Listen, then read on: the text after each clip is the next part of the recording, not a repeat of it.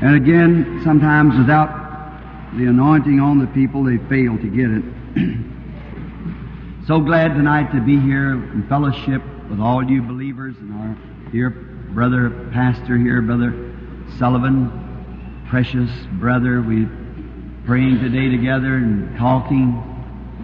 Many's been calling in all day for different ministers, different places, wanting to have leave here to another meeting or somewhere, but I haven't stopped since Christmas, and I'm getting awful tired. Everybody knows I got about 6 or 7 days to rest, so I just got to have it. I'm just about gone.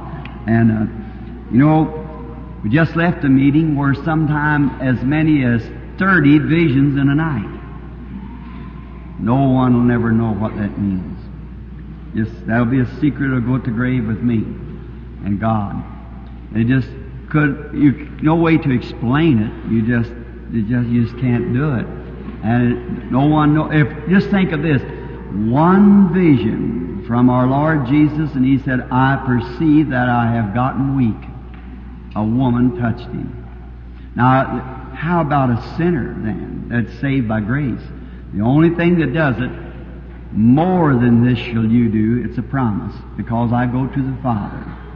And there's my daughter-in-law, when she'd been on the meetings this last long 8 weeks journey, when she come home, she went to bed for 3 or 4 days just to rest.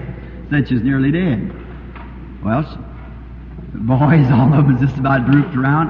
I come home and no more got half my suitcases out to here. Was going all day, all night, and going all day and night, and just keep on like that, on and on and on. And I said, well, you think it's rough just to go around, just to stand in the meetings and come down, and sit down at the meeting, enjoy it, go home, go to bed, sleep half the next day if you wish to, get up, go to the next meeting, and you get tired. Just take the responsibility of one of the meetings up on your shoulders and know you're responsible for it. See? Answer to everything. Then preach when 20 minutes of influential speaking is compared with 8 hours of hard work. So science says to your body. Sometimes I preach an hour and a half, 2 hours. And besides that, what one vision will tear you down more than 3 days of preaching would do. See? And then have 30 of those a night. See, there's no way. It's a miracle, an outstanding miracle in itself that God lets me live. And He does that for your sake. How many ever heard of Raymond Ritchie? Brother Raymond Ritchie? No. Los Angeles the other night, he knelt down on my side and prayed. Brother Ritchie's in a breakdown. Do you know that? Very bad. Throwed him into strokes. He thought he could just do as much as the next one, so he took off and took the mission fields and come back and took a revival, and he's finished.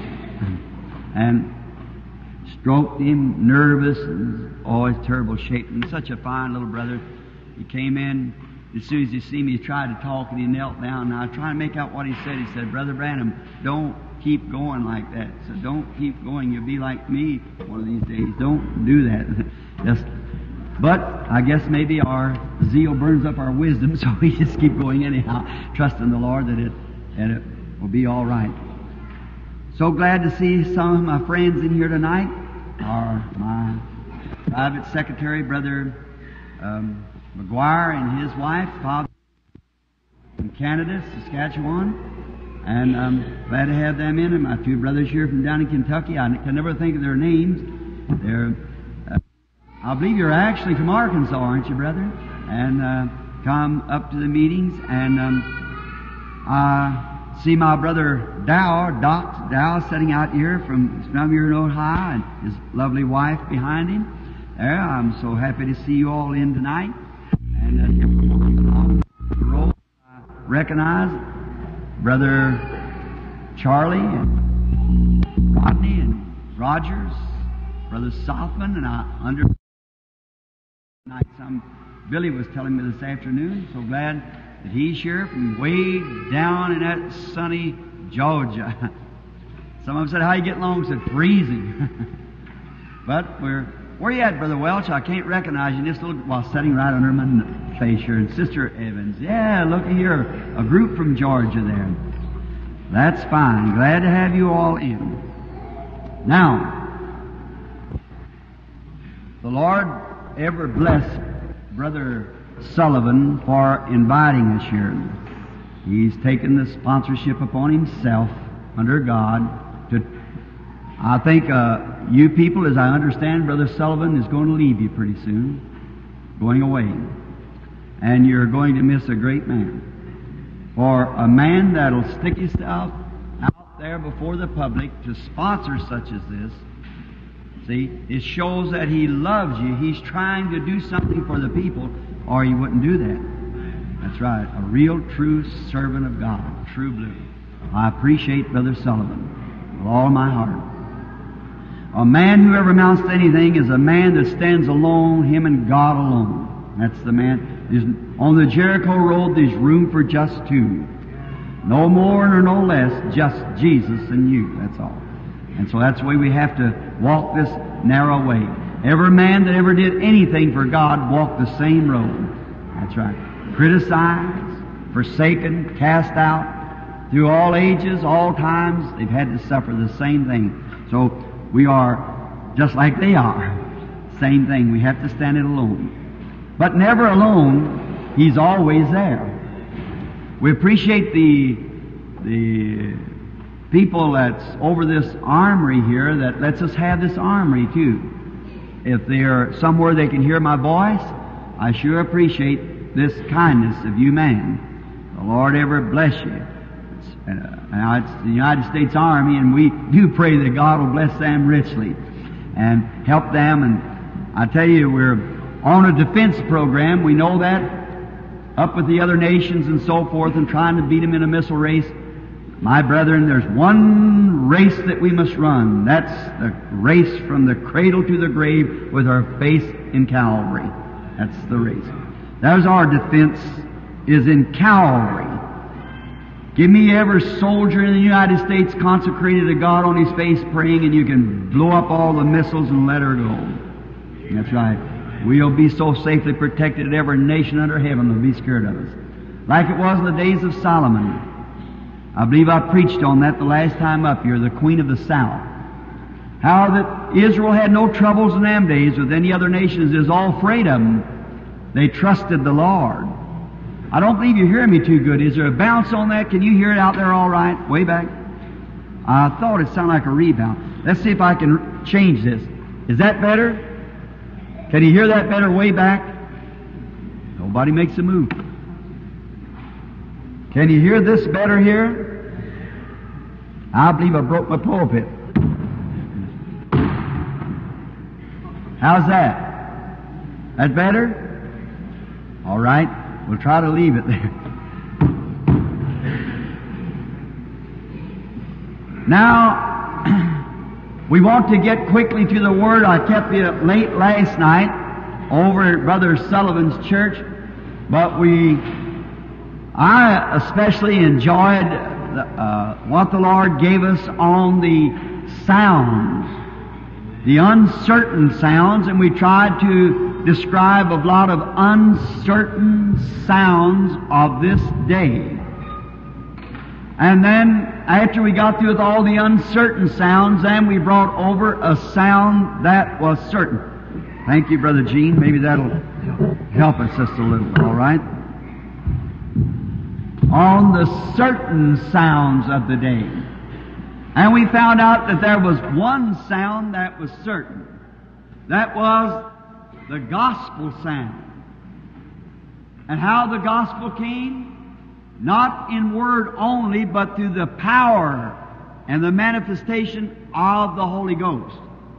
That sound that came on the day of Pentecost like a rushing mighty wind. That was certainty that life had come. For it was spiritual life. Can you hear me better if I back up? Backing up? All right. I'll try to take some of Paul Rader's ideas. How many ever seen Paul?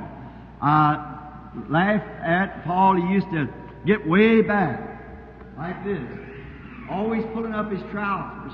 Then he'd get his point and run right towards the platform as hard as he could and throw both hands up. And so he'd get way back away from his microphone. Yeah, I happened to see Brother and Sister Collins sitting back here in the audience. Somebody don't believe that God gives Methodist preachers the baptism of the Holy Ghost. There's that's one. He gave the baptism of the Holy Ghost. A Methodist preacher, Kentucky Methodist preacher, that receives the Holy Ghost and God's humble servant now. So we are glad that the Holy Ghost is for anybody that wants it. Anybody that's willing to come to God's terms can receive the Holy Ghost. Yes, it's for Methodist, Baptist, Presbyterian, Luther, Catholic, Jew, Protestant, yellow, black, white, brown, and indifferent. All of us together, the Holy Ghost is for all. Now, I wish to bow, if you will, bow your heads just a few moments while we pray. And before prayer, with your heads bowed, if you have a special request, will you let it be known as you lift your hands to God? Just hold your request in your heart. God bless you. May God give each of you your request. Our Heavenly Father, we are approaching Thy throne of grace, not Thy throne of justice, Lord. We cannot stand it. We do not ask for justice, we'd be lost, but we ask for grace. And we come because Thou hast bid us to come, and we have the promise that we will receive what we ask for if we'll come boldly, not doubting, and ask it in the name of the Lord Jesus. For it is written, whatever you do in word or in deed, do it all in the name of Jesus. He said Himself while on earth, if you ask the Father anything in my name, I'll do it. And we're sure that we get what we ask for we come in faith believing, with all that's in our hearts to believe with, and we asked it in Jesus' name for grace and mercy and courage to surround us tonight and give us a great potion of Thy Spirit in our hearts as we need it. Give faith to those who raise their hands, and I'm one of them, for the request that was in our hearts, that we will believe with all our hearts that You will grant our request. For we commit the service and ourselves to You to do with us as You see fit. As we approach the Word to preach it, let the Holy Spirit come and anoint the words and plant them in the heart of us all. For we asked it in Jesus' name. Amen. Now, you that keep down usually Scriptures, I'll ask you tonight to turn to the book of Deuteronomy and the 2nd chapter and the 3rd verse for the text. Ye have been on this mountain long enough. Turn you northward.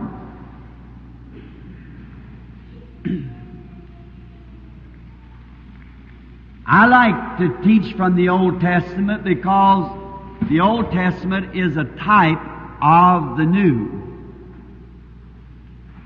And as we approach this most solemn, sacred text tonight, like all of His Word is solemn and sacred, I wish to set up a parallel of the Old and New Testament, of days gone by and days that now is. Little did Israel believe if someone would have told them that they were 40 years from the Promised Land when they were singing, shouting, and dancing in the Spirit on the other side of the Red Sea. They would have never believed it.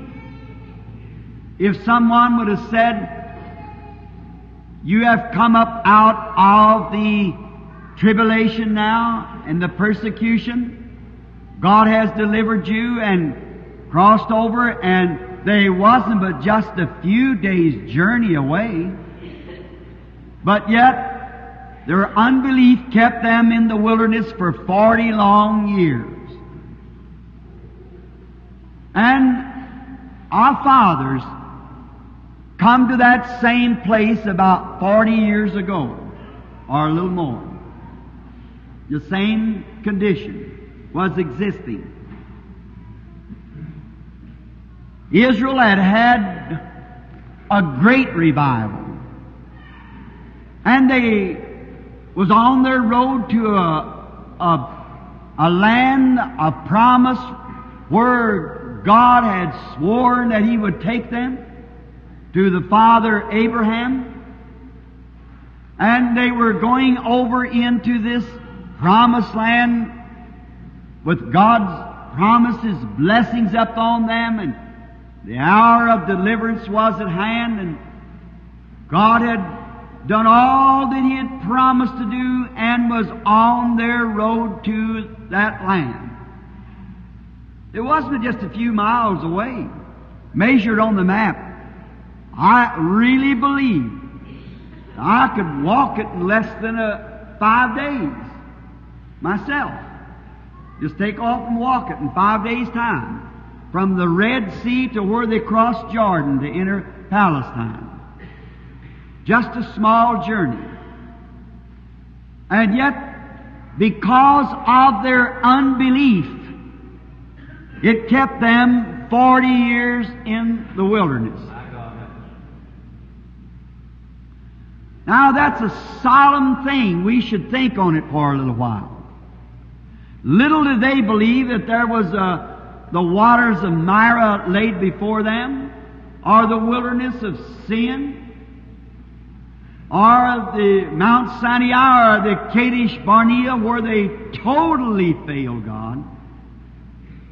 When from Kadesh there was only 11 days to the crossing, they couldn't believe it, because they had already seen so many great things done. They were sure that they were in the will of God, just as our fathers was a few years ago. And they were. But there's where they made their great fatal mistake. The greatest mistake that Israel ever made was when it renounced grace and accepted law. It made its greatest mistake in Exodus 19. Was one of the fatal mistakes that Israel made. The covenant that God made with Abraham was completely grace. But grace had provided for them a deliverer, a prophet, a sacrificial lamb. It had provided the greatest revival they had ever had. And yet, they wasn't satisfied with it. They wanted something that they could argue about. They wanted a place where they could have something to do into it. That's the way it is today. That's the way it was 40 years ago with our fathers, our Pentecostal fathers. Grace had given them a revival, and it brought them out of the world and out of the chaos that they were in their formal denominations and organizations and so forth, and it brought them to a greatest revival that they'd ever had. Poured out the Holy Ghost upon them, filled them with the Spirit. They were singing, dancing in the Spirit, having a wonderful time, and little did they know that they were all these years away from the full promise. But as it was with Israel natural, so is it with Israel spiritual. We are Israelites because we are the seed of Abraham. That Israelite is not that which is of the flesh, but that which is of the Spirit.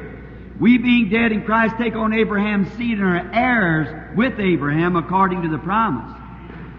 So we are, and Abraham was not a Jew. Abraham was a Gentile, out of the land of the Chaldeans and the city of Ur. He was absolutely a Gentile. Now, notice, but they were all this away because that they refused to accept what God had provided for them, and they wanted to add something to it. There's where we always make our mistakes. It's when we try to add something to what God has done and what God has said. Just let it alone. They have been for 2,000 years trying to add one word to the Lord's Prayer to make it better, or take one word away to make it better. And you can't do it, because when He speaks, it's perfect. And if you add anything more to perfection, you're out of order. God does anything, it's perfect. And when we try to think that He needs our assistance, He doesn't need our assistance. He's God. You say, well, He has to use man to preach the Word. Just as John said, God's able these stones to rise children of Abraham. He don't need us. He's Creator. He can do whatever He wants to because He's God.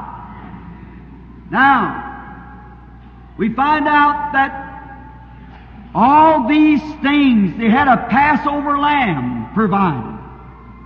God had provided them manna out of heaven for the journey.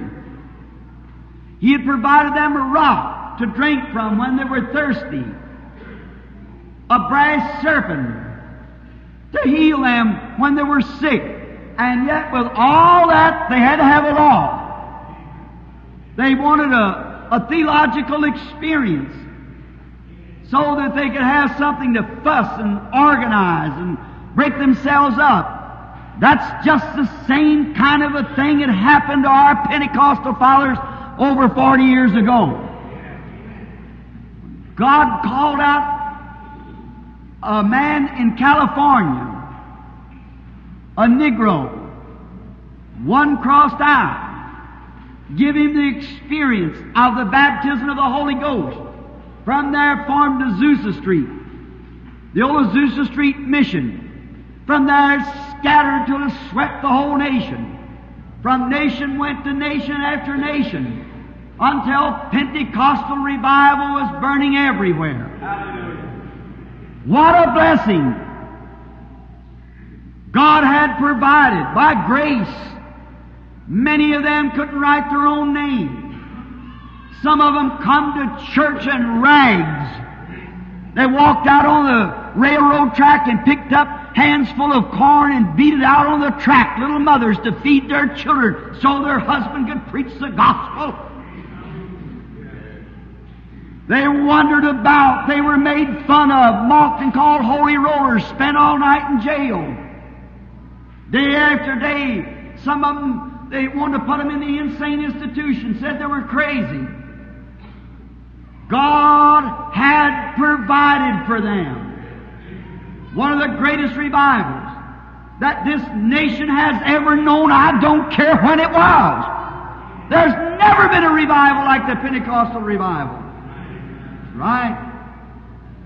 Wesley never had it. None of them had it. Spurgeon, Calvin, Knox, great reformers, but they never had the revival like the Pentecostal revival. The greatest thing that struck the earth since the Holy Ghost fell on the day of Pentecost. Nothing. Right now they've got more conversions last year. The church itself put more conversions than almost the rest of the churches put together. You heard Billy Graham speaking of it not long ago? You can't ignore it. Where did we make our mistake? Like Israel did. We couldn't get along just going the way the Holy Spirit was leading us. We had to add something to cause unbelief to come in. If Israel would have went ahead following the way the Lord was leading them, within 2 weeks they had been in the Promised Land. But they had to substitute something. And if the Pentecostal church would have moved on in the Spirit, the way God ordained it to go, it had already proved that He was in it, we'd have been living in the millennium. But But they did the same thing they did back there. As the Bible said in Corinthians, those things were our examples. What happened to them happens to us. What happened the first thing? We couldn't go on being led by the Spirit in a group of believers. We had to have something to tack a name onto us. We wanted to make an organization. So they had formed, and what made it? Somebody got a revelation that people are to be baptized in the name of Jesus, and instead of Father, Son, Holy Ghost. Instead of that, then, what happened? The old General Council had to become the Assemblies of God then. What happened? The Jesus name had to make them an organization called a PAFW, the PAJC, and all different ones, one coming on a horse, another coming on a cloud. There's where you made your mistake. There's where you horribly sinned. Why didn't you leave it alone? If that name Jesus and all their little things you got and so forth wasn't right, Jesus said, every plant that my Heavenly Father hasn't planted will be rooted up. It'll come to naught if it's not of God. And if it is of God, who's going to stop it? That's it. Let it alone. Let God be the ruler. Amen. But we had to organize. Now we got oneness, two-ness, three-ness, and broke up, fussing one another, little groups. We're the biggest, we're the minority, we're the majority, we're this, we're that. We got the best, we got more money, we got more missionaries, we are not divided. Amen. We shouldn't be. All one body are we. One in hope and doctrine, one in charity. Spirit. Onward Christian soldiers, marching as to war, with one thing before us, not an organization, but the cross of Jesus going on before us. It's always been that man wants to add their part, do what they think that should be done. Same thing happened when Israel took a notion they wanted to have a king. God was their king. God's always wanted to be all in all to His people. Amen. But man wants to make themselves something in it. Because we have to have district presbyters, we have to have PhDs, and we have to have all these other great titles and so forth to make us somebody to look up to. That the rest of the brethren say, well, they'll fuss and fight and stew and cut corners to get a feather in their hat, we call it. Why, it's a disgrace. It brings unbelief. The Bible said, how can you have faith when you have regards one to the other and things like that? How can you do it when you try to say, the district man is in, we have to listen to him. The bishop is in, we have to listen to him. The presbyter is in, we have to listen to him. Trying to be somebody in your organization. You can't do it. And then have faith in God. You've got to sell out to everything and have faith in God. That's what Pentecost began at. That's what Pentecost made you Pentecost. The word church means called out.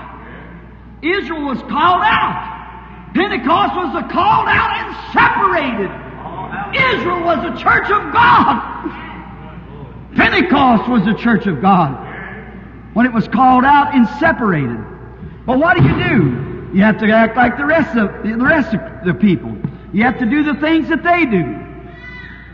You want to be like them. When Israel wanted a king, good old Samuel the prophet called him up. And he said, listen, I want to tell you something. In other words, like this, you don't want to be like the Philistines. You don't be like the other nations of the world. They have their kings, but you got one king, that's Jehovah. Any true prophet would tell you that. Not stir you into something else, put you back on Jehovah. Let Him lead you, let Him guide you. Well, they wanted to be like the other nations anyhow. And old Samuel stood up, he said, God is your king. God is our king. Don't try to pattern after the things of the world, the other nations. Let them go ahead if they want it. If the other people want their big, tight-fit bishops and swell-educated preachers and all this kind of Hollywood stuff, let them have it. But that's not for the children of God. The Holy Ghost is need these things. They want them, let them have them. Not you. That isn't fitting to you. Now we notice what's taking place. Samuel said to Israel, he said, God sent me to be your prophet. Have I ever told you anything in the name of the Lord that didn't come to pass? Think of that. And he said, have I ever begged you for your money? Have I ever took money from you? I just got a letter from a brother out in Arizona where a certain great leader had a meeting. And in this meeting of a little church, no more people than sitting right here, it cost that church $6,000. This man's one on the board to have the man. It cost $10,000 for the broadcast. And to think of it, brother, what $6,000 would do in a mission field where I know where brethren are preaching the gospel with no shoes on their feet. Amen. My God. Hallelujah. And we put millions of dollars in great big buildings. I'm not speaking of any certain person. I'm talking of the whole thing over. Great buildings. I've seen just recently where a great organization is putting $3 to $6 million in an office building. And missionaries hungry on the field. And we preach Jesus is coming soon. Come on now. Where can you make sense out of that, people? I'm at my wits' ends. I don't get it. Your life, what you live, tells really what you think in your heart. Jesus said, if you speak one thing and do another, said, you hypocrites, how can you speak good things with your mouth and your heart's thinking something else? Your action speaks louder than your words.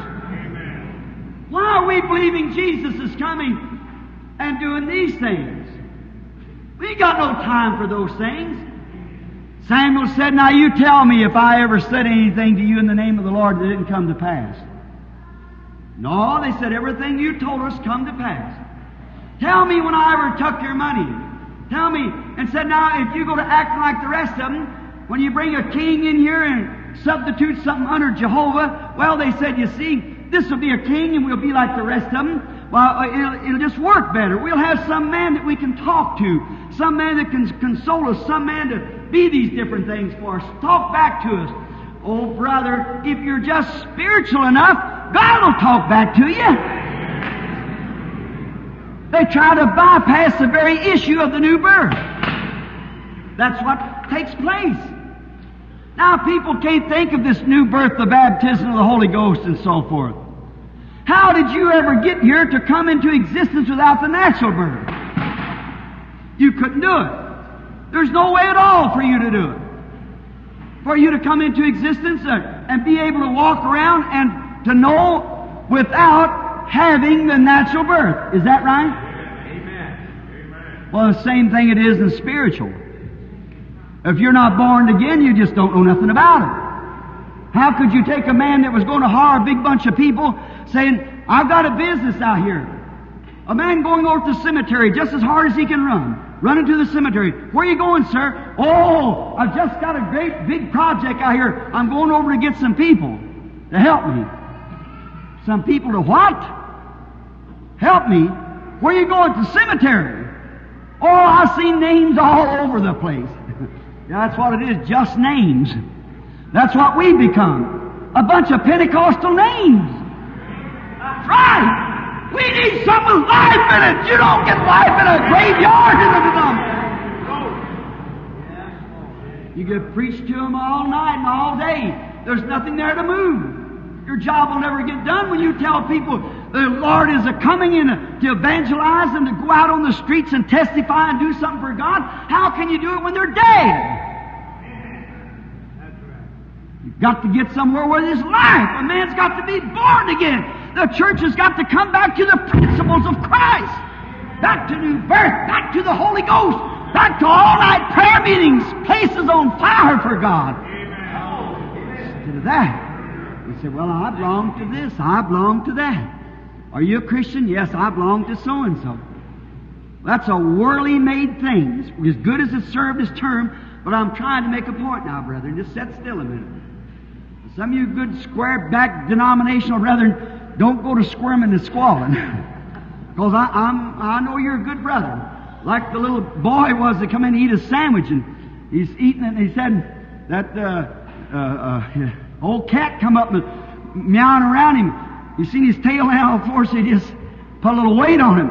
The old cat began to squall, and his mama said, Junior, if you don't quit pulling that cat's tail, I'm coming out and smack your jaws. I said, Mama, I'm not pulling his tail, I'm just holding a little weight on it. He's doing the squalling. He's doing the pulling. That's right. Now, notice, just a little weight on the gospel. What we want to do is place it where it belongs. And the church made its fatal mistake when it first made its first organization. What did you do? You said, well, they begin to make issues. Well, if you was a true believer in God, God has promised us that if He didn't plant it, it'll never go anywhere anyhow. Let it alone. It'll come to its end. Every plant that my Heavenly Father hasn't planted will be rooted up. That's exactly right. But they just had to do it. Now, we notice after all the blessings that come to Israel, yet they wanted Exodus 19. They wanted to have a law. They wanted to have something that they could do themselves. Some Sabbath days they could keep, or some ordinances they could do, or something another was brought into them that they could do themselves. And if you can do one thing to save yourself, then there's not one speck of it grace. Law is what you do in regards to the grace that God has showed you by saving you. As I've often said, I don't run around with other women because I'm afraid my wife will divorce me. I don't run around with other women because I love my wife. That's it. I don't believe that you should run around. But a law isn't what keeps it my marriage vow, it's my love. And it's the reason I love God. Not because I'm afraid He'd send me to hell. I don't believe He'd do that. But because I love Him so much, I don't want to do it. There's nothing in me to make me do it. I love Him too much. I wouldn't hurt Him for nothing. Certainly I love Him. And when men and women get to a place, well, I really ought to stay at home and see this good play tonight. But I tell you, they'll think I'm backslid if I don't go on down to church. And you sit there and sleep anyhow. You might as well stay at home and look at something you'd enjoy more. But when your joy becomes the Lord and the Lord is your joy, you can't stay away from church. Then you're getting somewhere. The church was in better shape 40 years ago for the coming of the Lord Jesus than it is tonight. Way better. They were closer to God. They had more God among them. They had more Spirit among them than they got tonight. What did it? Because we separate ourselves, each little group to itself. Going out there and telling the other one, well, that's old buzzard roost over there, this is that, there, they haven't got it, we got it, and your little differences of doctrines and so forth, and God wouldn't pay that much attention to it. If you haven't got love, what good does it do anyhow? Though I know all mysteries and understand all the mysteries of God, though I can have faith to move mountains and give all my goods to the poor and have my body burned as a sacrifice and have not love, I'm nothing, said Paul, 1 Corinthians 13th chapter. See, you miss the very thing when you begin to separate yourself, seemingly not having the faith. When you begin to separate ourselves, we are this group, we belong to this, we have nothing to do with them. And it's all the Holy Ghost. Each one of those groups all speak with tongues. Each one of those groups has good and bad among them, just the same as the first group did, and they'll always do that. And God gives those the Holy Ghost who obeys Him. So who obeyed Him? The one that believed Him and accepted it, that's the one who obeyed Him. Amen. See, but we have to have something to do into it ourselves. We want to be like the Methodists, like the Presbyterian, the Baptist, the Catholic. We have to make an organization. That's the same thing Martin Luther failed on. Not Martin Luther, he didn't start it. John Wesley didn't start it. It was the groups after them started it. That's right. They didn't start it. No, sir. They kept it clean. But when they left, then the next round of them began to organize. And that's just the same way it was back in the beginning. First group realized it was God and the baptism of the Holy Ghost, and they stayed with it. But the second group come on, well, we got to do this. We got to separate ourselves from them. They seemingly haven't got the faith, and we've got it, and we'll make our group over here and pull away. And then that made some leader go over here and pull away this one, and this one pull away over here. See, just exactly the same thing Israel did. They wanted Exodus 19. They wanted a law. They wanted something they could do themselves. They had to have something to do into it. They had to make big fellows. Had to have some works that they could do themselves. God will provide the works. If you'll just walk in grace, you'll be more at work than you are right now with the Ladies' Aid Society and all this other nonsense that's been added into the church. Amen. Soup suppers to pay the preacher. Where'd you ever get such a thing as that scripture? Tithes pays the preacher. He's to live of the tithe of the people. But we had to get something else to do. We have to have our part into it. And if they can't make it up, there's another society will do it. Another society. God's way is right. Tithe and offerings goes to Levi, which was the minister. If everybody would pay their tithes, you wouldn't have to have any soup supper. See, you adopted something else and leave the tithings off. See, it's an Old Testament argument. I'd like for you to prove it to me. That's right. You can't do it by God's Word. It's a New Testament order, too. God makes one order, it can never be changed. It has to remain that way. Like the blood. Somebody says, well, I tell you, we do this and do that. We have creeds and we try to educate people to Christ. We try to denominate them to Christ. We're just fighting the wind. It's no good. There's only one way to Christ. That's through the blood. That's God's program to begin with, and He cannot change. We come through Christ by the blood. And after receiving the blood, the chemistry of the blood to take away our sins and clean us from our iniquity, then we receive the Spirit that's in the blood, which is the Holy Ghost that comes back upon us and makes us sons and daughters of God. Amen. That's right. Then you're new creatures in Christ. Then you have the same experience they had at the beginning. You live the same kind of life and do the same kind of works as they did at the beginning. Yeah, Exodus 19. Then the Bible said it's 11 days journey from Mount Sinai to Kadesh. 11 days after they received their endowment of theology, their works that they wanted to do, they made the greatest mistake they ever did make. At Kadesh is where they doubted God's Word. From the time they was following in line with God until they got indoctrinated, and then when they did, they made their fatal mistake to believe that God's Word was true. They took their organizations, the 12 different tribes, sent out a representative to go over and spy out the land. 2 of them went over and brought back evidence. They brought one evidence that it was a good land. Joshua and Caleb packed this bunch of grapes perhaps on their shoulder. Everybody tasted it and said, my, it's so good. Wonderful. But when they come back before the congregation, they said the opposition's too great. We just can't do it. There's no need of us trying it while we look like grasshoppers upside of them big educational giants out there, those great bishops and doctors of divinity. There's only one thing. How could our little two years of school, our little grammar school education ever compare with Dr. PhD, Del, LLD, SQT, all these other? How would we ever do that with these great big fellows? That isn't it. God promised the land. Education has nothing to do with it. God promised the Holy Ghost to whosoever will let Him come.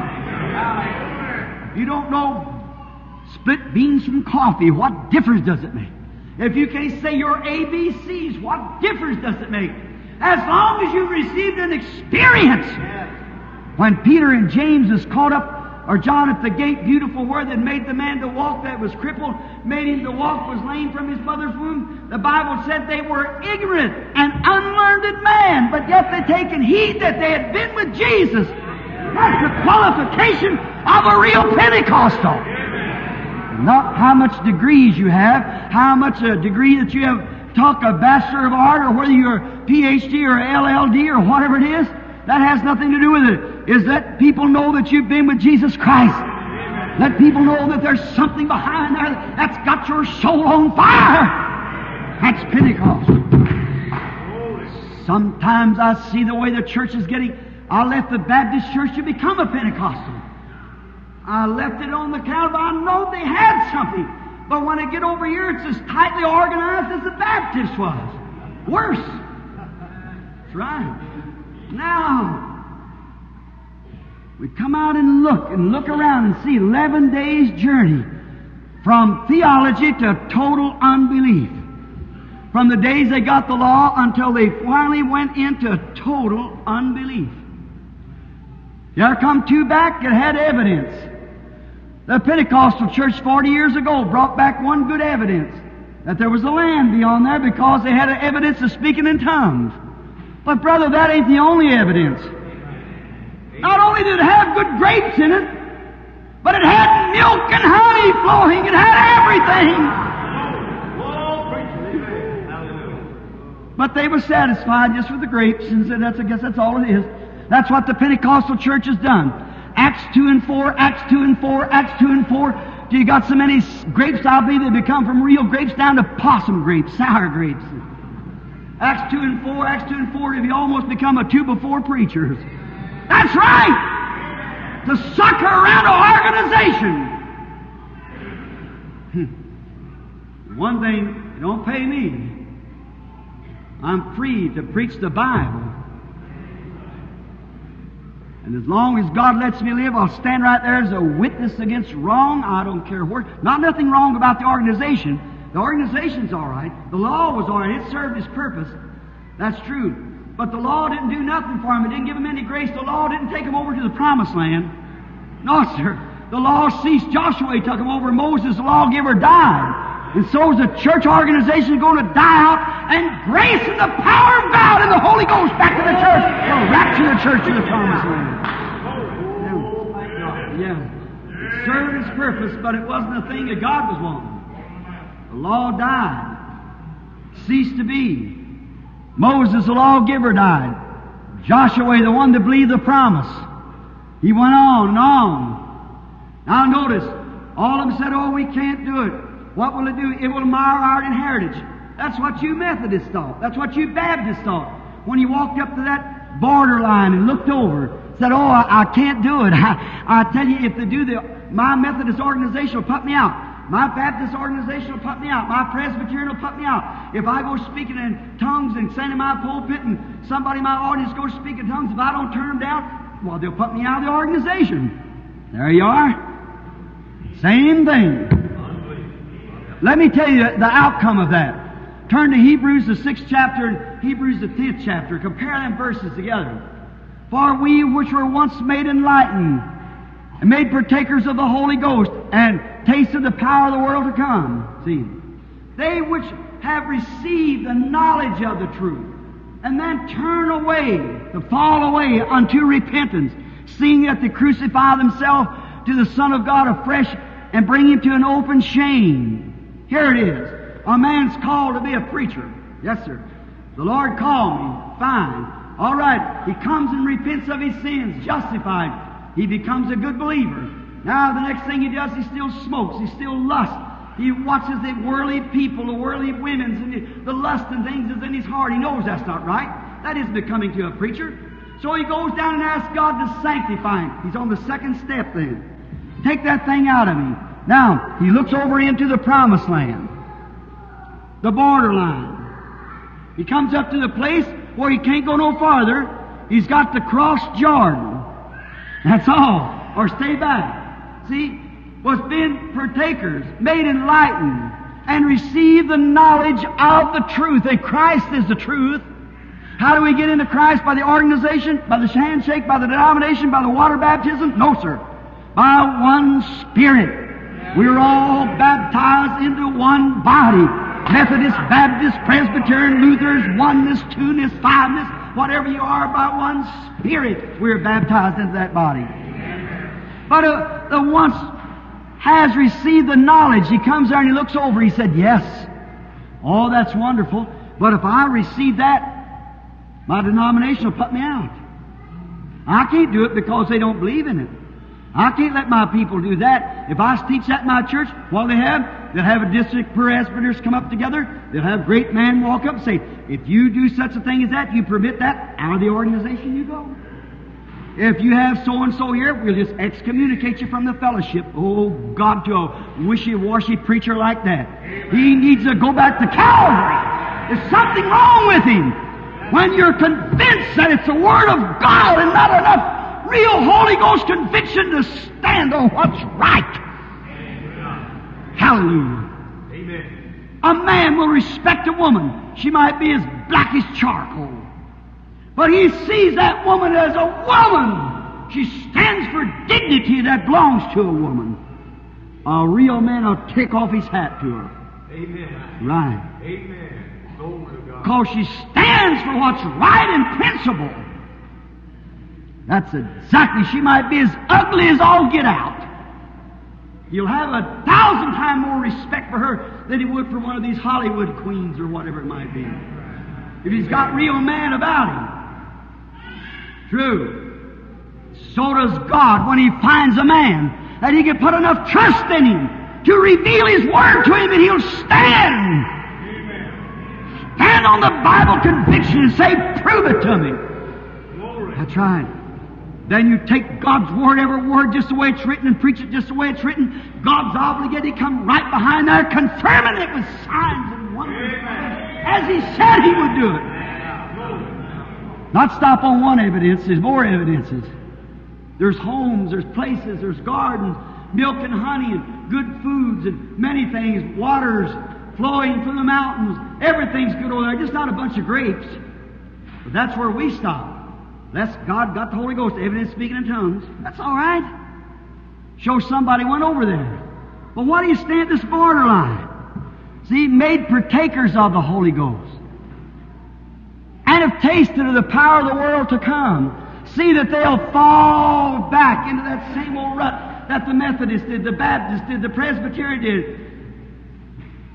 And crucify to themselves the Son of God afresh and bring Him to an open shame. And we find in the Laodicean church age that he was on the outside of the Pentecostal church trying to get back in. Bring him to an open shame. Oh, God, have mercy, brother. If you disagree with me upon these things, search the Scriptures. Find out the day that we're living in. See where it's at. I got an exhortation. I won't read it now, but here it is. Demas Sicaris have it documented by a man, a Hollywood man. I come up to shake hands with me and begin to speak in French, and the UN interpreter there gave the interpretation with a French woman. Said, because you've chosen the hard way. But that's my way. Don't you fear what people say about you, for I'm with you. And I'll be with you, and I'll bring to pass exceedingly abundantly. I got it written right here and signed by, and Brother Demas Sicaris is getting it documented by notary public. And that man, a Baptist, know nothing about it, but I was trying to stand there and condemn the thing that's blinding the eyes of the Pentecostal people. Hollywood, into the churches. Hollywood evangelism. A fellow pass out some envelopes and say, put $25 in it and I'll pray for you. Tell you your crops are going to go bad if you don't put in so much in the offering. When did it come to pass that Pentecost was after money? Well, brother, in the Bible time, they sold what they had and distributed to the church. Come on now. Today we got to have a fleet of Cadillacs or you're not spiritual. It's a sin, it's a disgrace. We're trying to see if we can't build a better church and they got over there, the Presbyterian, a better church than the Methodists, and saying Jesus is coming soon. They laugh right in your face. That's right. What we need today is not a better church. You'd be better off if you had a mission. You'd be better off standing under one of these oak trees out here, pine trees, without a place to lay our heads and preaching the gospel and to compromise. We're in a terrible condition. The church itself. What did it? Because we separated ourselves. One separated this one separated that one. We become great organization-minded and everything, just showing you exactly in type what they did then, and we would have went on over and been in the millennium. I believe that the coming of Jesus Christ is past due. I can prove it by the Bible. The Bible said Jesus Christ said Himself, as it was in the days of Noah. And God was long-suffering, not willing that any should perish, but long-suffering, waiting, holding off the wrath, waiting to see if somebody else wouldn't, waiting. As it was in the days of Noah, so will it be in the coming of the Son of Man. Right. God's long-suffering, waiting to get His church in condition. What is it? What is it? Instead of getting in condition, we're getting farther away all the time. We ought to be in the millennium. We ought to have been doing something for God. We ought to have went in 40 years ago. But no, we made the same mistake they did. They come to Kadesh 40 years, and God turned them back because of the unbelief. What was it? The organization. The people were looking, what would it happen? Now you say, what organization? All of you! Separate yourselves. You say, can I be a assembly and be spiritual? Sure. Can I be a oneness and be spiritual? Sure. God gives you the Holy Ghost if you're a Catholic. No matter what you are, as long as you're a child of God by birth and the Holy Ghost, you're God's child. Now don't just remember the other brother's pulling for some cover too. The blanket's big enough for both of you. God made it that way. Don't jerk it all and wrap yourself up in it and say freeze to death. If you're cold, let me help you. When it comes to a place you don't want to help a fallen brother, if you think he's fallen, help him some way. Stand between the gaps. Gap up the way with love. That's a cement that puts the church of God together, is the cement of God's holy love among brethren. This will all men know you're my disciples when you belong to the assemblies.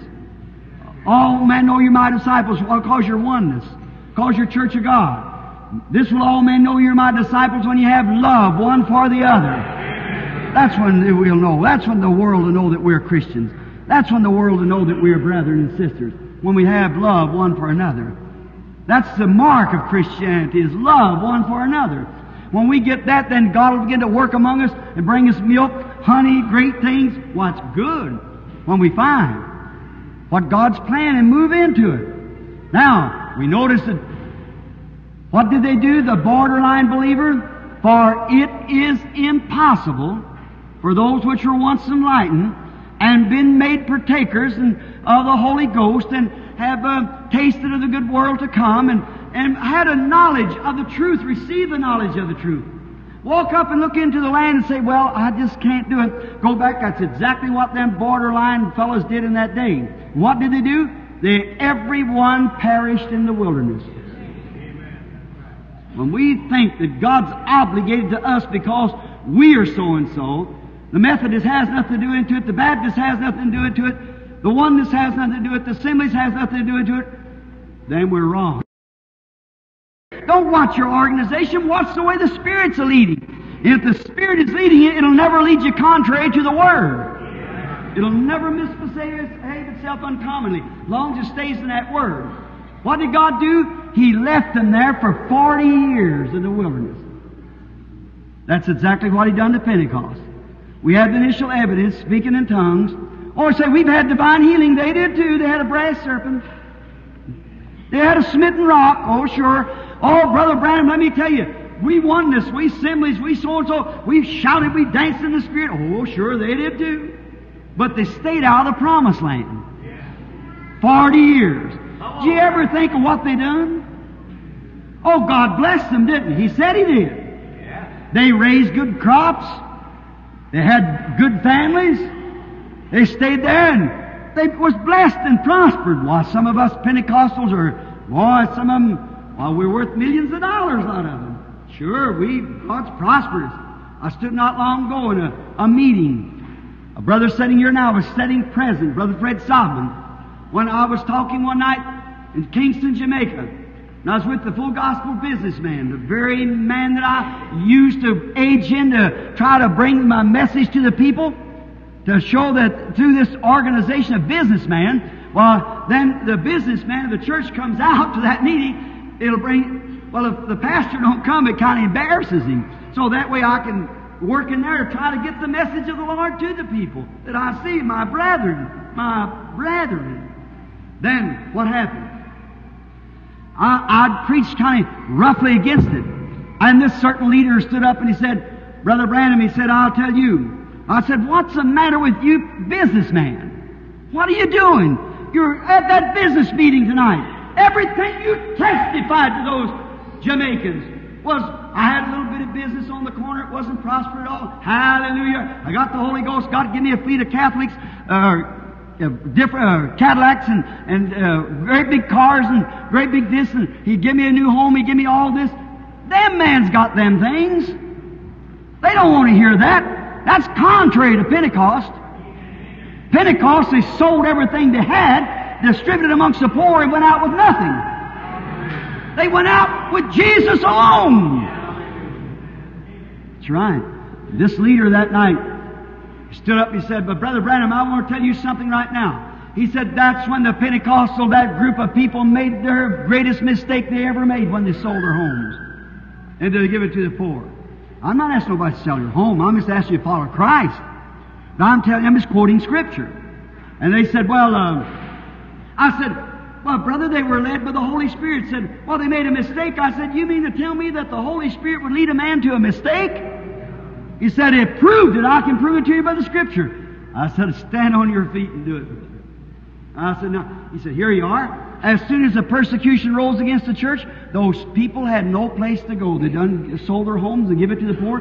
They just wandered about. I said, exactly what God wanted them to do, and the message was scattered throughout all the country. If they'd had a home, they'd have went back to it. But they had no place to go. Therefore, they roamed and scattered the message. That's exactly what God wanted them to do. People don't want to take that road no more. They don't want that. Oh, no, sir. Us Americans are feathered and fat, and we just snuggle down, and we don't even have to sit and listen at it. We just go home. Sure. That's right. They don't want it. Thing of it is, you remember who the Holy Ghost is going to seal in the last days? You know what the Bible said? Those who sigh and cry for the abominations did in the city. Ezekiel the 9th chapter. So I want to ask some of you people, how many fingers can you raise up tonight of any person in this city or your city you come from that sigh and cry day and night for the abominations of the city? Raise your hands. Tell me that I can point out 5 people in my city. I can point out 2 people, or can I point out 1 person? If you can't, keep your hands down. There's not a hand up. There you are. As it was in the days of Noah, so will it be in the coming of the Son of Man. See what I mean? We've lost the zeal. The Pentecostal church has got to come back to its original condition. What have we done? We've just got fattened up and furred up and sat down and let it go. Dressing like the world, acting like the world, going to worldly entertainment, doing the things the world did, having our organizations, denominations, and competing with them, and our church buildings and everything, preaching. Oh, yes, hallelujah.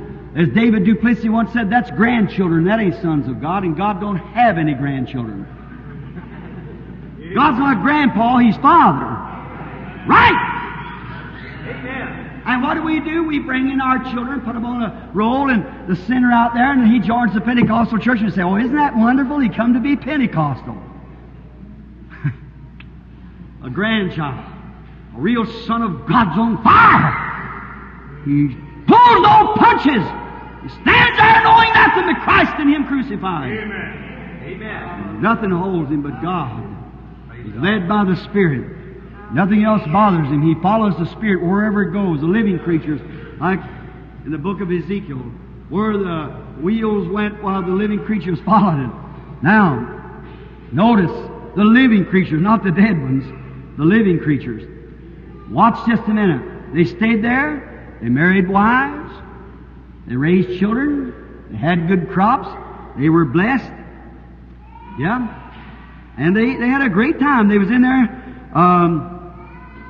They stayed there how long? The Bible said until all the old fighters was dead. That's right.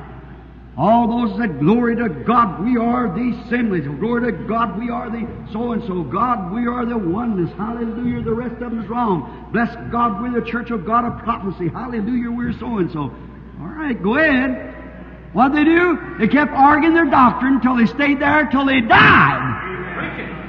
And that's what's happened right now. They're dead. Dead with their organization. I'll bring any theologian to all of this. A historian, I know of two good ones sitting right here now, as good as there is in the nation.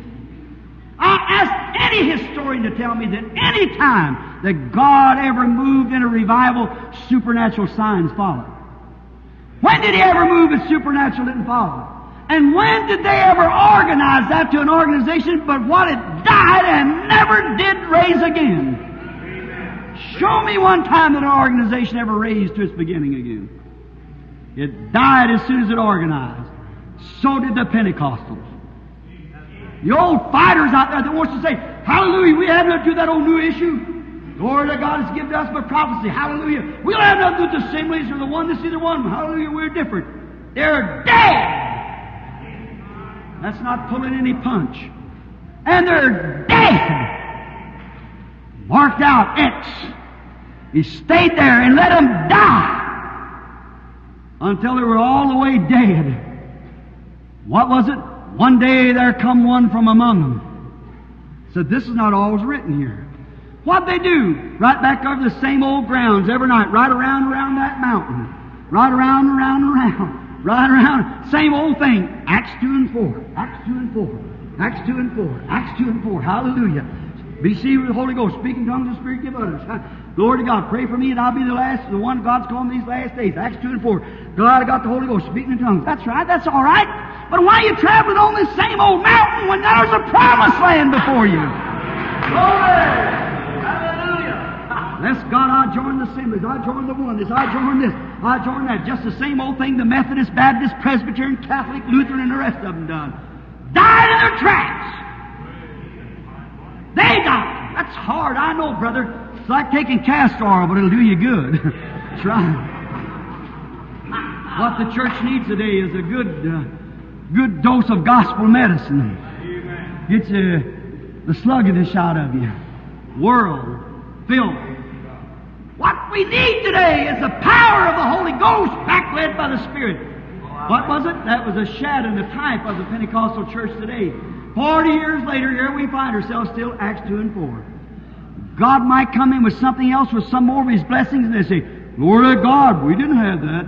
Hallelujah. We believe Acts 2 and 4. Well, here, our forefathers organized this. If they don't come up to this, bless God, we won't cooperate with it. You poor, degenerated, backslidden. What's the matter? Miserable. How can you follow God? How can you go where the Spirit goes? Your organization would be fine if you end your doctrine with a comma. We believe this plus what God can add to it. But you end it with a period. We believe this and you told the mark to this and that's it. That's what Luther done. That's what Wesley done. That's what John Smith done. That's what Alexander Campbell done. That's what they all done. And that's what Pentecost done. There you are. Dead 40 years on your tracks. In the promised land of the fullness of God's blessings lays right before you. What happened? One day little old Joshua, he believed every word God said. That's right. He said, it's all truth. God took care of us and kept His promise. He said He'd supply our needs while we're out here, but that's not all of it.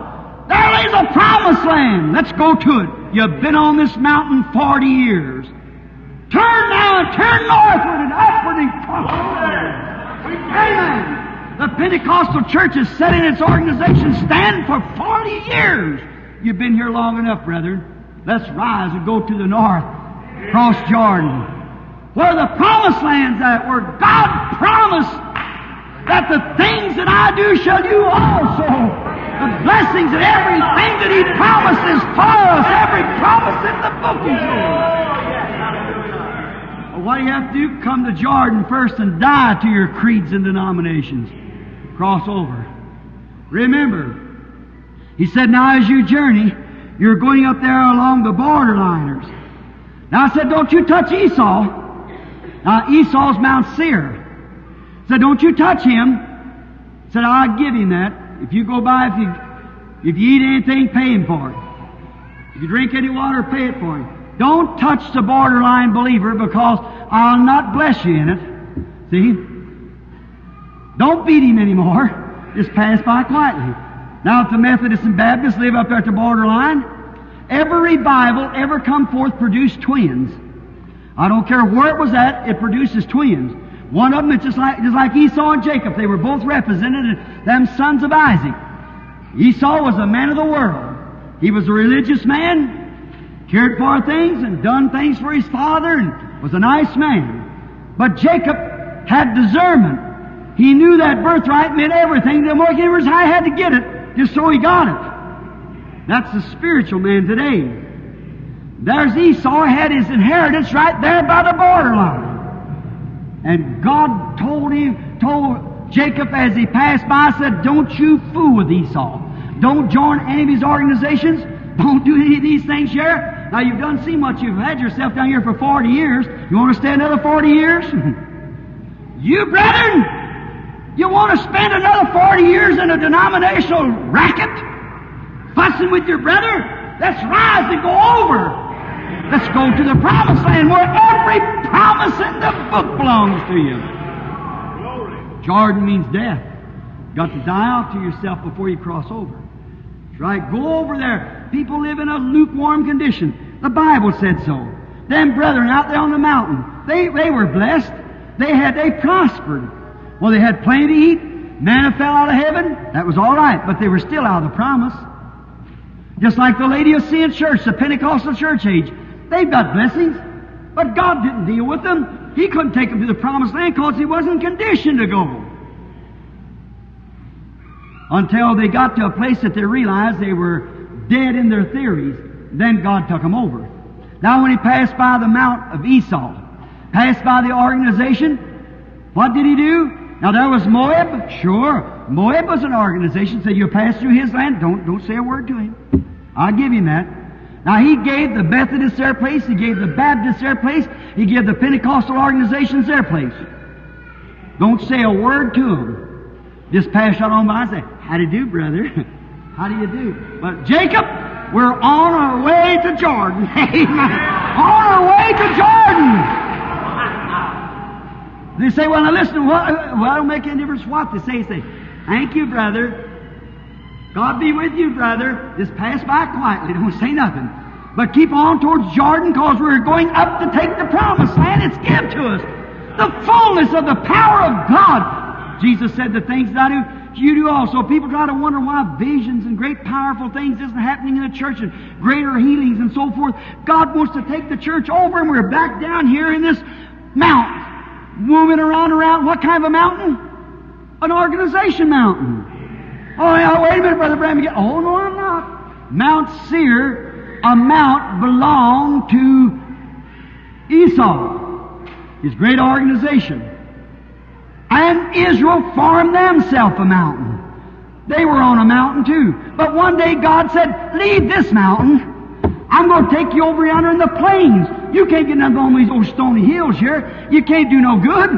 Get over yonder where I can bless you with milk and honey and pour in the good things of God, and He'll settle you down. That's what the church needs tonight, is to leave this mount and turn north.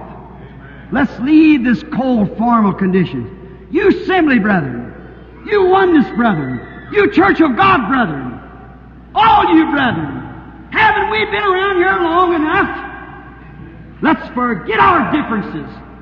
Let's put our hearts together, our arms together, our efforts together, our motives, objectives together, and go on up to Jordan and be crucified to these things and cross over into the promised land where God promised to walk with us and bless us and give us exceedingly abundantly. You cannot break the types and shadows of God. That's what Israel done in the natural. That's what they've done in the spiritual. We realize that those things happened to Israel. Now they've happened to the church today just as they did then. We're about the end of the road now, brethren. It's time that something happened. I want to cross Jordan, don't you? Amen. Over into the promised land where we can see, we've seen good things. God's been good to us. We're not complaining. I'm out here with you. I'm out here on these things with you. But brethren, let's put ourselves together and go over. We must go over. The great Joshua, the Holy Ghost that received the promise from God, that come down to lead us, He's never doubted it. Joshua never doubted it. He was God's general. It's exactly right. He was God's general. And He was the one who led the children. And it's the same Holy Spirit, God's general, the chief captain that stood at the gates of Jericho when Joshua come up. The same chief captain, our general, wants to lead us into the promised land, and He's the only one can do it. Our organizations will not do it. Thus saith the Lord. Mark that down. Let's put that in your book and see if that was right or not. The organization will never take you over. It'll keep you right on the mountain. But the Holy Spirit will take you to the promised land. Oh, don't you love Him? Don't you believe Him? Don't you want to serve Him? Oh, that's the intents of my heart if I know it. Lord, let me see Jesus. Let me see Him only. Let me reach out and get every assembly brother there is. Let me reach out and get the oneness brethren. Let me reach out and get the church of God. Let me reach out and get all these other brethren, whoever they are, and say, brethren, let's leave this mountain. Come on, assemblies of God. Come on, church of God. Come on, you oneness, two-ness, and whatever you might be. Let's put our hearts together the days the fighting's over. Let's march towards Canaan. Hallelujah. On Jordan's stormy banks I stand tonight by faith and cast a wishful eye to Canaan's fair and happy lands where my possessions lie. Oh, who will come and go with me? I'm bound for this promised land. If it takes everything that's in my life, everything else, I'm bound for the promised land. Do you want to go? Well, let's stand to our feet then just a moment. On Jordan stormy banks I stand and cast a wishful eye to Canaan, fair and happy land, where my possession lie. Raise your hands now as you sing it. I am bound for promised land. I am bound for the promised land. All who will come and go with me, I am bound for the promised land. All o'er those wide extended plains shines one eternal day, where God the Son forever reigns and scatters night away. I am bound for the promised land. I am bound for the promised land.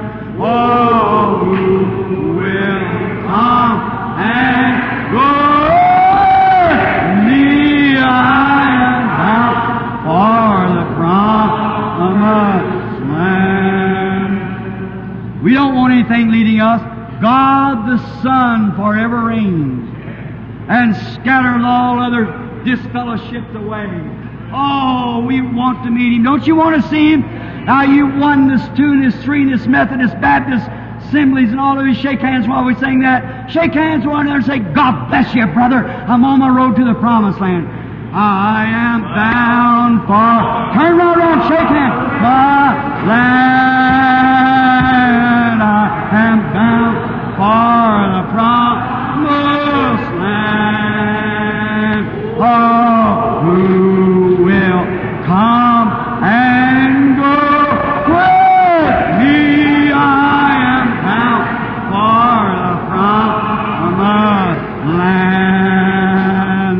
Oh, don't it make you feel better? Let me show you. I was in one of our prominent denominations about 3 weeks ago or 4. What happened? I made an altar call. 4 or 5 sinners come around the altar. When I did, I said, will someone come and pray for these people in a Pentecostal church? Nobody come. I said, would some of you saints please come and pray? I was wore out. I said, would some of you saints please come and pray for these people? You know what? I couldn't persuade them to come. Oh, brother. 40 years ago, one of them would have started the altar. There had been 50 around them before they could have got there. Their hearts were burning on fire. See?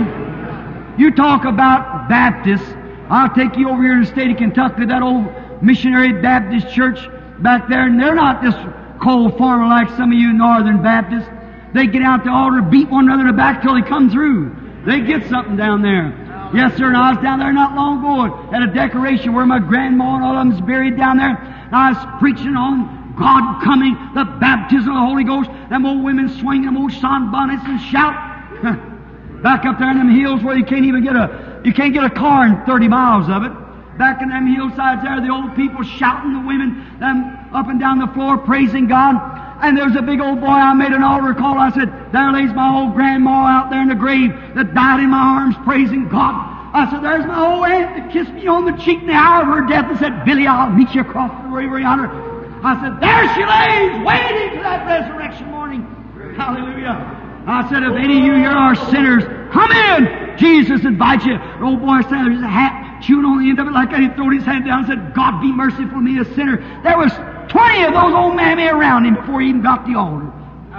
About 20 or 30 right up around the altar there, all the sinners running there. And we're supposed to eat dinner at 11 o'clock. We eat around 3:30 that afternoon, crying and shouting and praising God and walking up and down through them woods, shouting and praising God. Talk about Pentecost.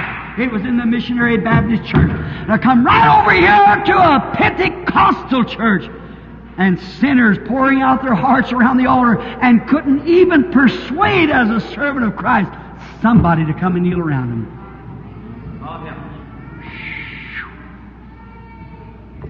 Have I lost my mind? Is there something wrong with me?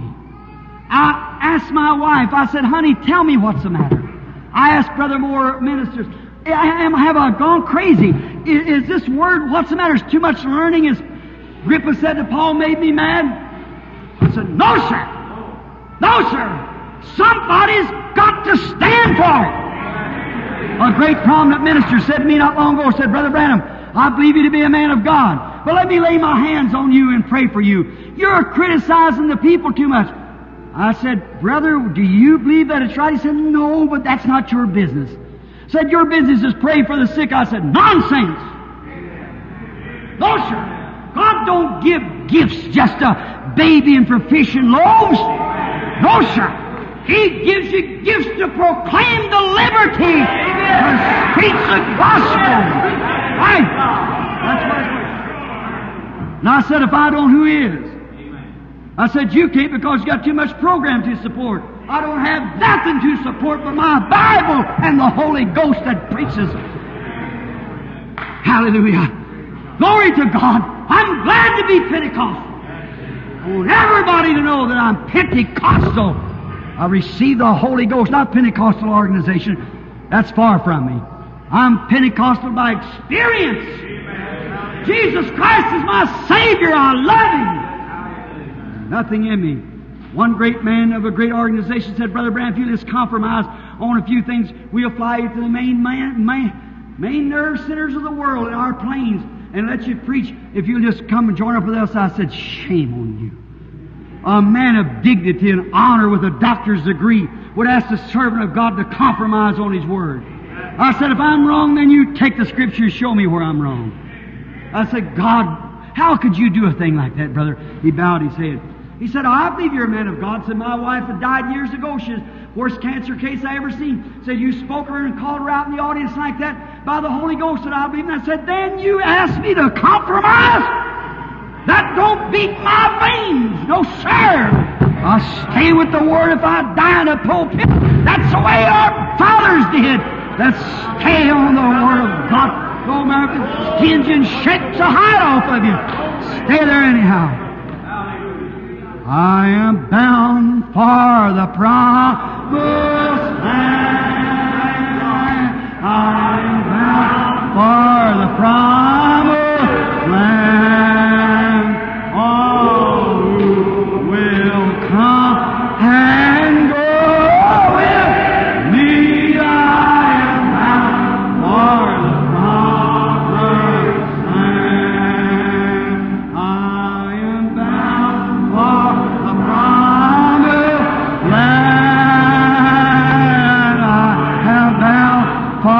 the promised land.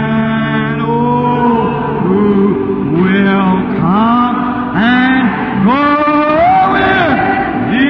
I am bound for the promised land. I wonder in silence, with the music playing, if you will, sister, I'm bound for the promised land. Is there a sinner in here that don't know nothing about this, what I'm talking about, but yet you believe it to be the truth that Jesus Christ is God's Son, that the wrath of God was poured out upon Him and He died at Calvary, the death of a sinner to take your place? He died your death at Calvary, and only in Him can you be saved, and you've never done it yet. I'll invite you to this altar. Come here now and be reconciled to God through Christ. If you're a church member and know nothing but your organization, though it may be Pentecostal, though it may be Methodist, Baptist, Catholic, Jewish, Orthodox, Greek, whatever you may be, and you don't know nothing but your organization, you've never met something, a new birth, that's changed you and made you alive, uncompromising by the things of the world. You don't want nothing to do with the world. You want nothing to do with it. You're dead to it. And you want to be alive in Christ. If you haven't received that experience yet, will you come here at the altar while we sing again? If you're without the Holy Ghost and you want to receive the Holy Ghost, will you come to the altar and stand here while we sing again? All you pilgrims that wants to join with us, and by faith and the grace of God, go towards the promised land, sing with me now. All right. I am bound for the promise. I invite you, come. That's all I can do. I am bound for the promise. God bless you, brother. Oh, who will come and go with me? I am bound for the promised land. I am bound for promised land.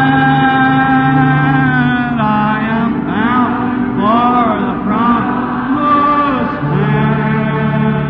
Oh, who will come and go with me? I am bound for the promised land. When shall I see my Father's face and in His bosom rest? I want to tell you, while we're singing this song, I was standing 500 at the Jeffersonville 31 years ago. My first revival, singing, on Jordan's stormy banks I stand and cast a wishful eye to Canaan's fair and happy land where my possessions lie. And I walked out baptizing 500 that afternoon as a missionary Baptist preacher. The 17th person I baptized, all at once I heard something say, "Look up!" And I looked, and here come that pillar of fire circling down out of the heaven. Stood right over where I was at and said, "As John the Baptist was sent to forerun the first coming of Christ, your message will forerun the second coming of Christ." When the Baptist preacher laughed at me, that went on the Associated Press. A mystic light appears over a minister while baptizing, all up into Canada and everywhere else. It went on the Associated Press. Hundreds and thousands of people saw it. Look at it today, brother. Look, its promise is true. On Jordan's stormy banks I stand and cast the wishful eye. We've been in this wilderness long enough. Let's go towards the promised land. Here stands a group of people around here, seeking God, wanting to go to the promised land. I wonder now at some of you ministers, some of you brethren who's got a burden on your heart for lost souls, will stand around here with them. You that wants to still receive Christ, will you come make your way up around here too? Stand around the altar. These men and women, boys and girls are here to receive Christ as their Savior. If you want, while we sing again, on Jordan's stormy banks I stand and cast my wishful eye. Moses stood up there and looked over in the promised land. The organization, it was forbidden to go because it failed God.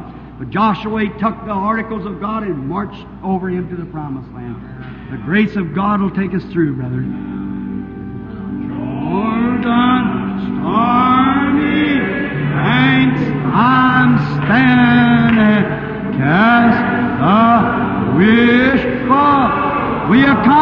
people, oh, whoever you may be, join with Canaan, fair and happy land, where my possession lies. I am bound for the promised land. I am bound for the promised land. Oh, who will come and go with me? I am bound for the promised land. Now, everybody reverent for a minute. I want to talk to these people here. My loving friends, tonight, something had to speak to you to make this stand. Jesus said, all that the Father has given me will come to me. And he that comes to me I will in no wise cast out. He that heareth my words and believeth on him that sent me hath everlasting life. There's only one form of everlasting life, eternal life, and that's the life of God, Zoe. Because that you raised up from your seat and walked up here, it showed that some spirit, all these years that you've been wrong, something stood by you tonight and said, you're wrong. That was the Holy Spirit. Stand. Come forward. And you did. He that will confess me before men, him will I confess before my Father and the holy angels. That's His promise. He cannot take it back. It's His promise. There's no taking back to it. He's sure to give you, because that you have made a stand for Him, He'll stand for you in that day. He took your place. Now you're willing to acknowledge that you're wrong, and you come to Him for mercy. There's nothing at all that you can do but believe on Him and accept what God has provided for you. That's salvation. Remember, listen at His words, St. John 5:24. He that heareth my words and believeth on Him that sent me has eternal life. Now God turns you around. That's a portion of the Holy Spirit that turns you. The next part of the Holy Spirit is to sanctify you, take all the uncleanness out of you. The third part of the Holy Spirit is to baptize you into the body. Then you're filled with the Holy Ghost and the powers of God. That's why you're standing here tonight, because you're taking your first stand to receive Christ as your Savior. Now I want the audience to bow their heads. Our Heavenly Father, these people standing here are ashamed of their past lives.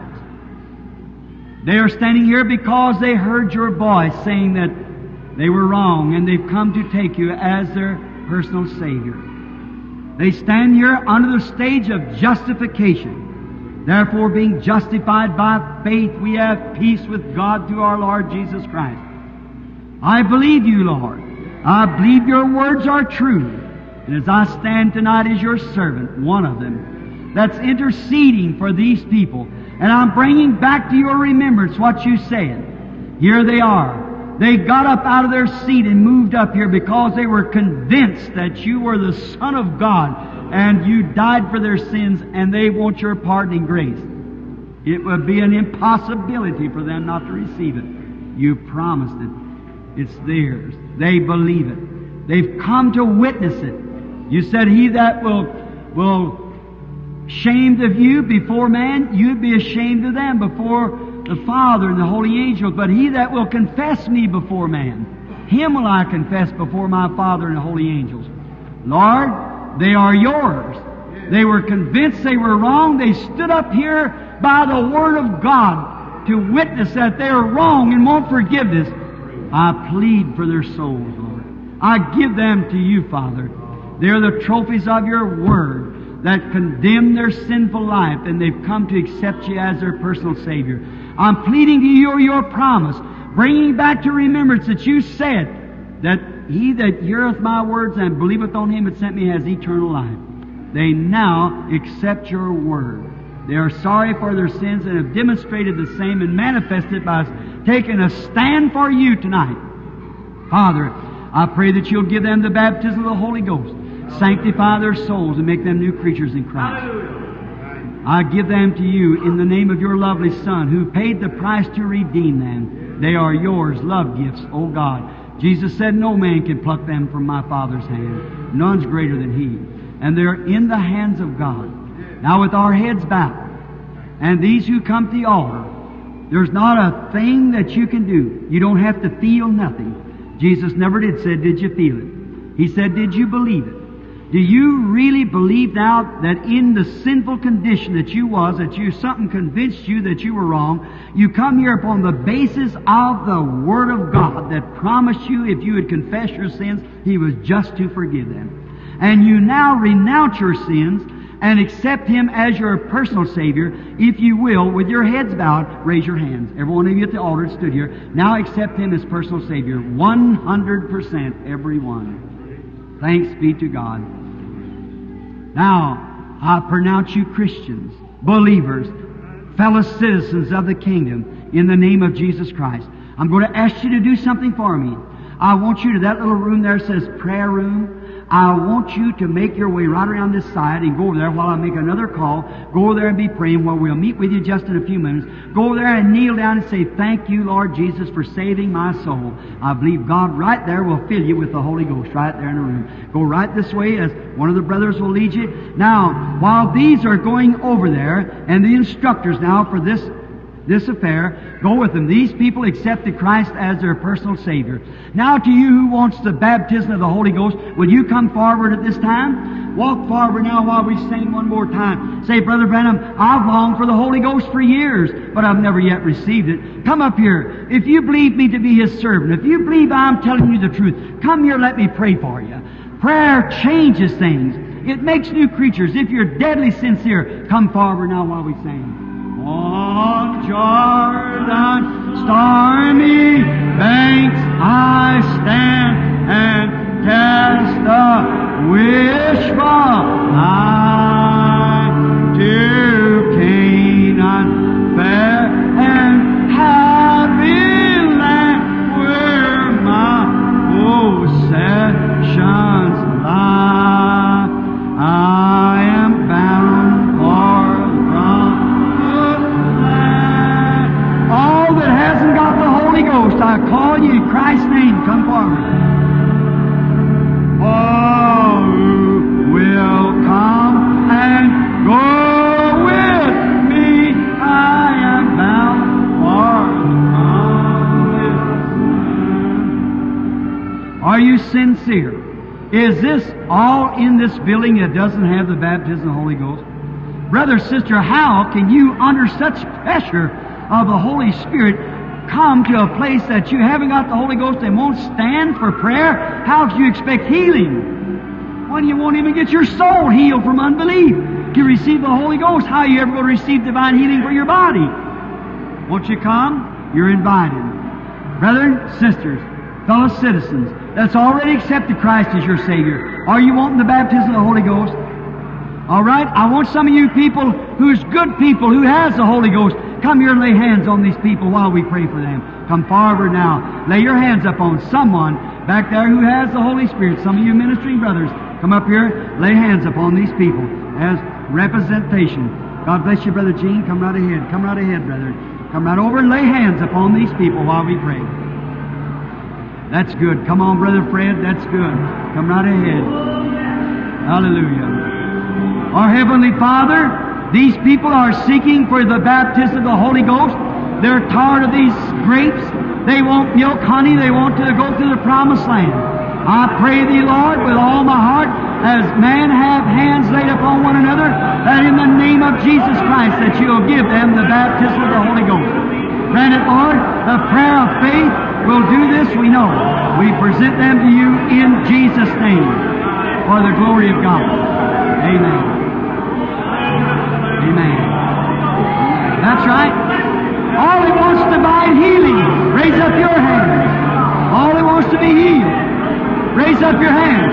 Now, somebody put their hands on them out there. Put your hands on one another.